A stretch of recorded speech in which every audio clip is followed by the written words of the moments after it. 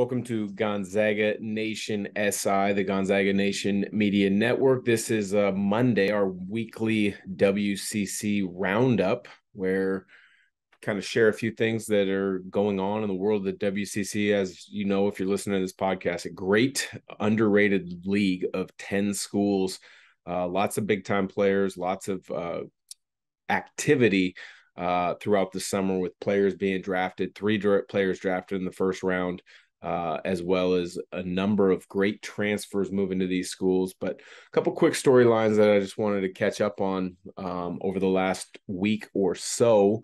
Santa Clara, the fourth team out of the WCC to take an overseas trip. They headed over to Europe. And they've kind of had a mixed bag so far. Won their first game that I saw. Then they played against a Paris team, professional team over in Paris. And the other Paris got off to a great start. Santa Clara dug themselves a hole. And then in the second half, kind of a tie game, if you want to call it that, in the second half, even though Paris, as I mentioned, jumped out to a big lead. So when you look at the box score, nothing's necessarily jumped out too much at you.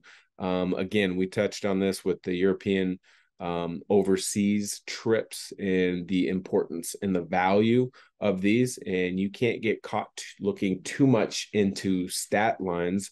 You're looking at big picture stuff as far as the opportunity and advantage to get a week and a half of practice leading up to going over to Europe, some game experience for some of your young guys that haven't played at a truly high level yet, but you're also looking for cultural experiences and opportunities for your team to bond, which might not make a difference in November or December, but when you get into the dog days of the season, late January, February, when you kind of got to rely on, understanding and knowing who that person is next to you in the locker room, or a coach needing to understand and know who's going to be there in a tough spot. That's when these kind of trips really kind of show their value, I think. So it'll be interesting to see how Santa Clara finishes out their European trip and if it kind of kickstarts them to have another great season. Because as I said many times, they could have been a fourth team in the NCAA tournament last year had it not been for a couple COVID shutdowns, as well as an injury to Josip Vrankic a season ago. A couple other things to keep an eye on in the WCC. A little bit of shocking news, not shocking in a bad way, but good shocking is that Tommy Kuhse, 6-year point guard. That's hard to say, 6-year point guard in college, but spent 6 years in Moraga. Tommy Kuhse at St. Mary's, after playing for the Orlando Magic in summer league and playing really well, averaged over 17 points a game in summer league. He signed a make good contract with the San Antonio Spurs, so he will be at training camp. Greg Popovich, that front office with RC Buford, they've always valued guys that understand their roles and know what needs to be done and value winning. I know San Antonio has struggled in recent years in the win-loss column, but when you look at Tommy Kuhse, he's an older rookie. I would imagine from seeing his growth and progression of the time he had in Moraga, he is a worker. He will continue to work. He'll try to find a niche where maybe he presents an opportunity for the Spurs to keep him. That would be a heck of an accomplishment. That'd be another tremendous success story for the WCC to send another guard to the NBA. And that starts to kind of throw the question out there over the last 10 to 12 years, who's had better point guards, Gonzaga or St. Mary's? Now, Gonzaga's had some great ones, but they haven't necessarily translated to the NBA like a Patty Mills, like a Matthew Dellavedova.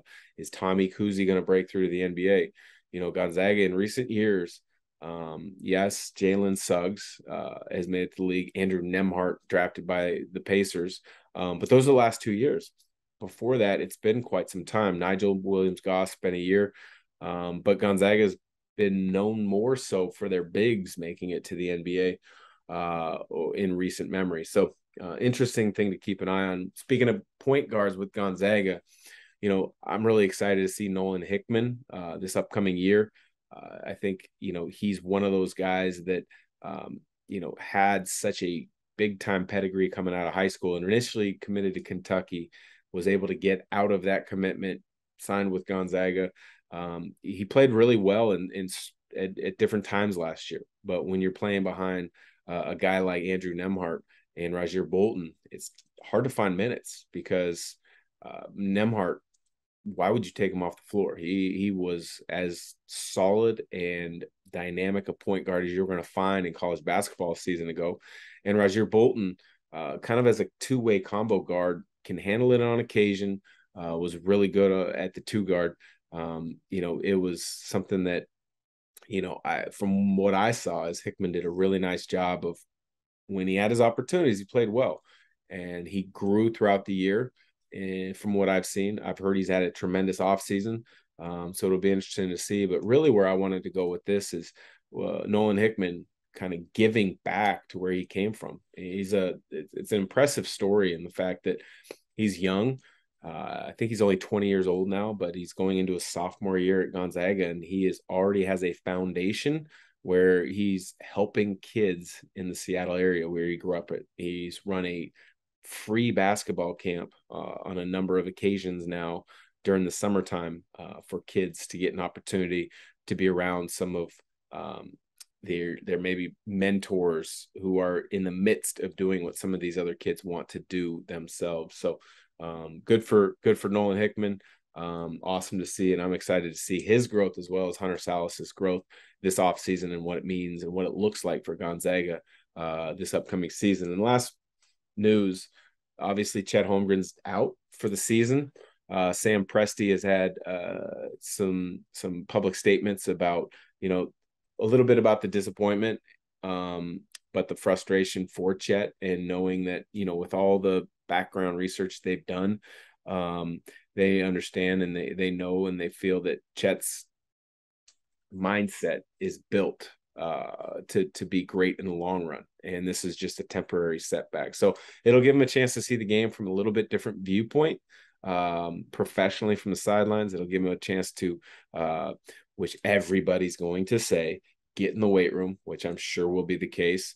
I'm sure with a boot on your foot, you can still get form shooting in and do a few different things as long as you're not weight bearing and pounding on that foot. But the one thing that's interesting about this, and it's not in a good way, I don't think, because he's missing a season, but it's in an interesting and unique way to just look at a potential pairing of who should be the 2023 number one pick in the NBA draft. And that is a similar player to Chet Holmgren. If the Thunder were to somehow manage to get the number one pick next season, it would be 7'3" phenom. He's only a teenager. I believe he's 18 years old now. He will be in the draft next year. His name's Victor Wembanyama. It's almost a spitting image watching him and Holmgren and their skill set, the way they shoot it, the way they handle it, their ability to block shots, push the ball in transition as a big. A lot of people think Wembanyama's upside is even greater than Chet Holmgren.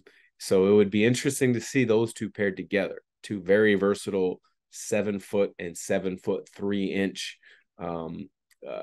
twin towers, I guess you could call them. It kind of harkens back to the days of Ralph Sampson and Hakeem Olajuwon, or possibly Tim Duncan and David Robinson when Duncan first came into the league. But, that was something that kind of has popped up and is piquing some curiosity from a lot of kind of analysts to think about what would that look like? What would that be? How would they work together? So just something to keep an eye on with the Chet Holmgren front. But appreciate you listening in on a WCC Monday weekly roundup. So take care. Have a great day. Got lots of good stuff coming up on Gonzaga Nation Media Network this week.